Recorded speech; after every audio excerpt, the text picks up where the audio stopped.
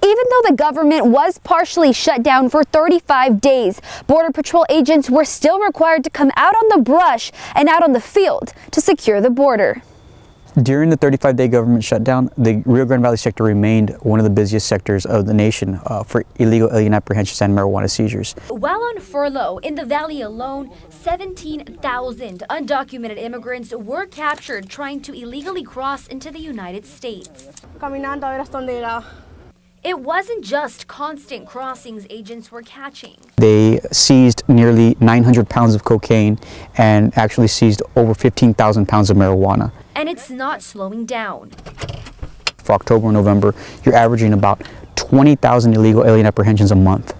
I spent the day with Border Patrol to see if, even despite chilly winds and rain, immigrants would still try to cross. And they did. Muy duro, a veces ratos caminando, ratos en bus, así de jalón con él, y la verdad tenemos 20 días de haber salido de nuestro país. Neri Alvarado from Honduras traveled with his 16-year-old son because he says there's no jobs or money back home. Es un sueño americano para poder uno salir adelante, que salga adelante su familia.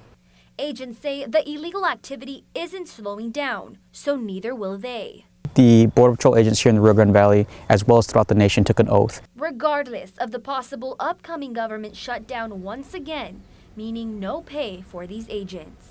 This is part of their mission to secure the border, and it's what they do. The shutdown has been lifted until February 15th.